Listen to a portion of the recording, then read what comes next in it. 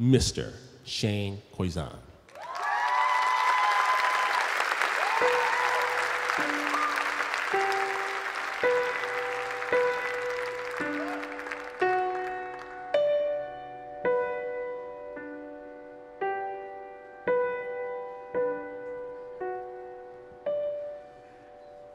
I was raised by my grandparents.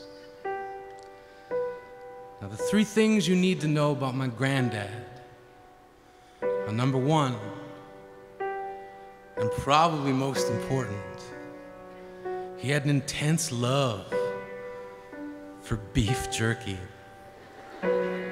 Two, he had the kind of temper that could be likened to a levee bursting apart on a hot, dry day. A cachet of anger stored away for any given moment on any given day. My grandmother used to say he was one half volcano and one half hurricane. A handful of excuses and a gut full of pain. And because of this, we come to number three. My granddad had a way with monsters. As a child, I slept in a bedroom full of them. A closet stuffed with long-legged demons who could make it from one end of the room to the other in a single step. My strep-throat silence was born from night terrors. When screaming was not enough, so I instead kicked the wall. Drew my first remembered breath the moment I heard thunder storm down the hall, then burst through my door like a war on its way to a peace protest. My granddad would rest his hands on his hips, let his fingertips grip his boxers and lift them up past his waist.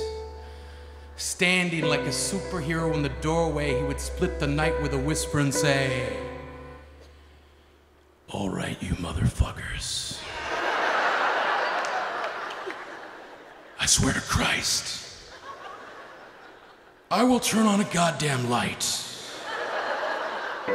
Never has any monster ever heard a battle cry more terrifying than "I will turn on a light."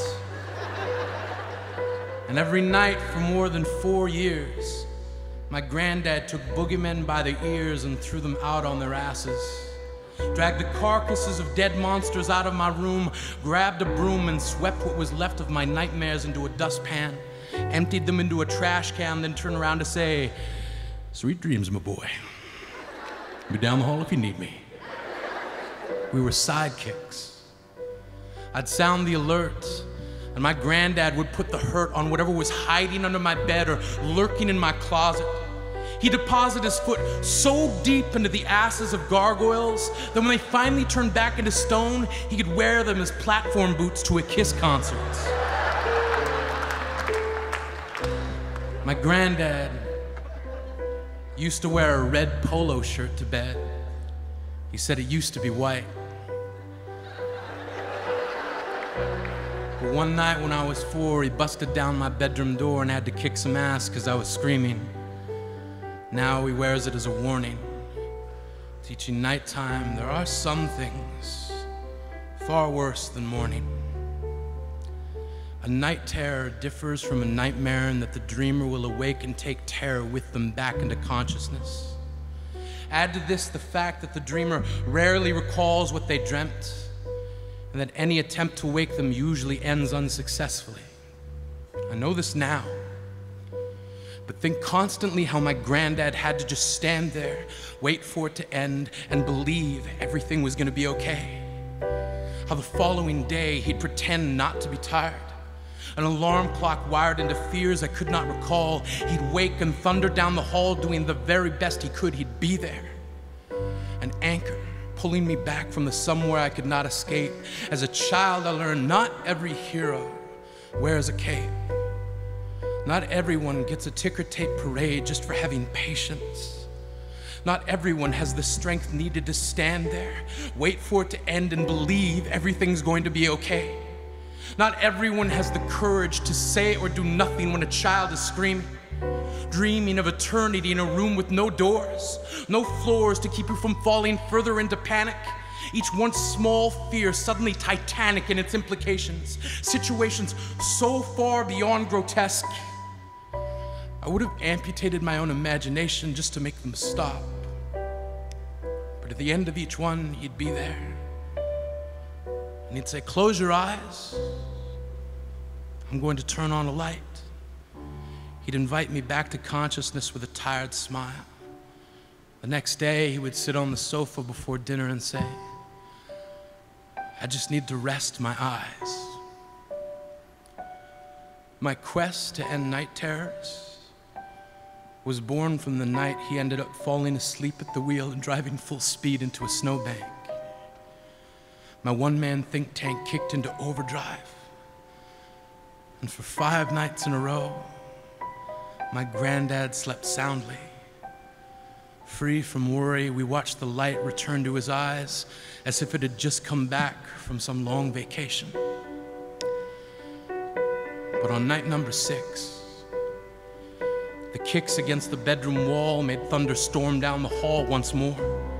He stood in the doorway, ready to wage war, ready to restore light to darkness, to dismiss shadows, to land heavy-handed blows, Muhammad Ali combos that would give monsters pause to reconsider the options: get up or stay down.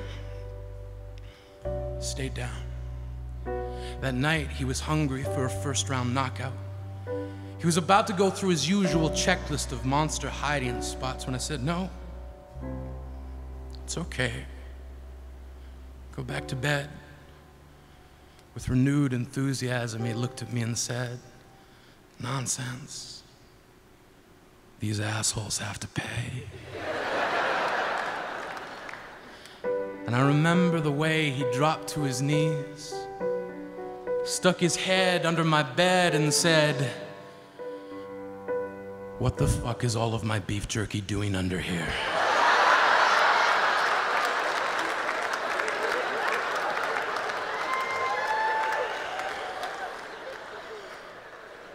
I explained to him my not so brilliant plan. I said, "I thought if I kept them fed, they'd leave me alone and you could get a good night's sleep." Slow but deep, his lips crept across his face, then cracked open into laughter. After a childhood of expecting only anger, he laid down on the ground, his lungs kicking at his chest. Every suppressed joy suddenly brought to the surface. This is the first time I can recall hearing my granddad laugh. Some thoughts are kept in closets, hanging next to skeletons and boogeymen. Sometimes when we believe in monsters, they take up residence under our beds. Our heads fill with the dread needed to keep them fed. We tread our own fear because we somehow thought it was better off being kept secret. It should come as no surprise that some hearts are like dark bedrooms, tombs that we allowed ourselves to shut because we thought that way everything will be all right. I think about my granddad's laugh. I think often about that night, about how some people are waiting for people like us to slide our hands against their walls and say, "Close your eyes. I'm going to turn on a light."